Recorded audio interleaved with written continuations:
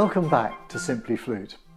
Now, the last time I took you around my area of West London where I live, and you might have noticed that in so many of the shots I was rubbing my hands together like this. And before you start to think that I might be auditioning for the part of Fagin in the musical Oliver, rest assured it was just an incredibly cold day that day. So I was desperately trying to get some heat into my hands. So today we're going to take you into the centre of London to see some of the key tourist attractions. We'll be looking at the Houses of Parliament with Big Ben, Buckingham Palace where the Queen lives, Green Park for a different reason, and hopefully over the bridge to Lambeth and to the Royal Festival Hall. Let's go.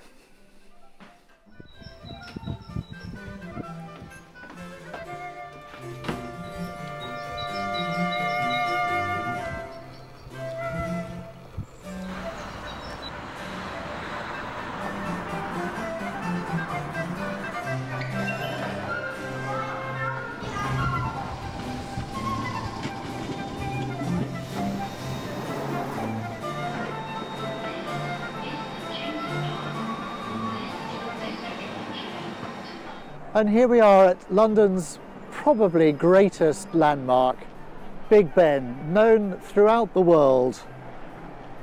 And in fact, I have a photograph of me, aged 12, I think, standing in the clock face of Big Ben. And that was a real treat at that age because very few people are actually allowed up there. I have to tell you though, it's an awfully long way to go. There are numerous steps to get up there.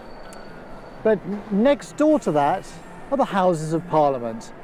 And this is where our government meets. And basically what happens is that across the chamber, they shriek and shout at one another and jeer and wave. And they get paid £74,000 a year for that. If there's a job vacancy going, I think I might just apply. Now this spot here is an incredibly special spot. We've got the Houses of Parliament behind me here and the chambers where they all have their discussions. But this green is famous around the world because with an election coming up, news crews will be appearing to interview politicians about how the campaign is going. And all of the interviews will take place on this green. So over the next few weeks, just keep your eyes open to see this shot from London. One of the more famous stories attached to the Houses of Parliament is the attempt in 1606 of Guy Fawkes to blow up the Houses of Parliament. Now he was caught and subsequently he and his co-conspirators were executed. But we do often wonder that if he'd succeeded, would the world be a better place?